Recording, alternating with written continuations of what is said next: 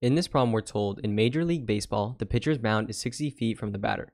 If a pitcher throws a 95-mile-per-hour fastball, how much time elapses from when the ball leaves the pitcher's hand until the ball reaches the batter? So I'm going to draw an image of what's going on, and I recommend you do that for every physics problem. So imagine this is going to be our pitcher, and they're throwing this ball, and we know the pitcher's mound is going to be 60 feet, so this distance right here to the batter, right? This is going to be our batter. It's going to be 60 feet long. So, and then we also know the pitcher is going to be throwing the ball at 95 miles per hour. So 95 miles per hour. So now we have a drawing of what's going on. Let's go ahead and actually solve it. So we're trying to find time, right? And we're given a velocity and we're given a distance. So you should probably know this formula. It's that velocity equals distance over time. And if you don't know it, I recommend memorizing it. But keep in mind what we're trying to find here. We're trying to find time, right? How much time elapses. So we got to solve this equation for t and then plug in the other variables. So if we solve this equation for t, multiplying both sides by t, you're going to get tv equals d. And then what you can do is just divide both sides by v, and you'll get t is equal to d over v. So what we need to do is get the distance and divide it by the velocity, and we'll get time.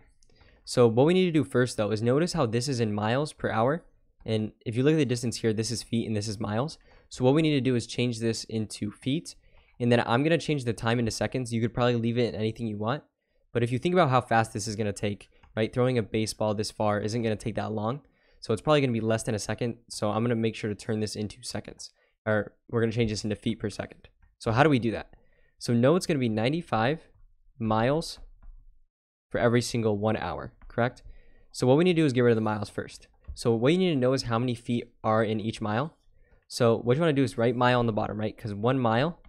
And then you can see that this is going to cancel with this. And then we just need to write the number of feet per mile up top. So there's going to be 5,280 feet per mile. And that's just something you have to memorize. And now you see that these cancel and we'll just have feet on top, right? Because if you have 95 miles and multiply by the number of feet in each mile, you'll get it in feet. But now what we have to do is get rid of the hour. And the way we do that is just by taking it on top, right? So like last time we wrote it on the bottom, the mile on bottom, because it was on top right here. But now it's on the bottom, so we have to write it on top. So how many minutes are there for every single hour? So we know there's going to be 60 minutes in an hour, right? So that would get rid of the hour, but then we have it in feet per minute, but we want it in feet per second. So we got to get rid of minutes too. So for every 1 minute, there's going to be 60 seconds. So if you notice, the minutes will cancel now.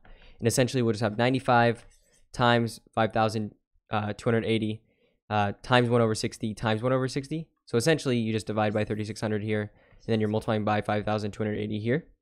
If you go ahead and do that, you're going to get that it equals 139 feet per second, right? Make sure you have the correct units, feet up top, seconds on the bottom. So that's going to be our new velocity, right? So that's what we're going to plug in down here. And so we have them in the correct units now. So all we have to do is plug in. So our time is going to be equal to the distance traveled, which is 60 feet, right? 60 feet over our velocity, which is 139 feet per second. And so when you do this, these will cancel essentially. So your time in seconds is just going to be 60 divided by 139, which if you do that, you're going to get 0.43 seconds. So this right here is going to be your answer. So how much time elapses is going to be 0.43 seconds. Hopefully you found this useful.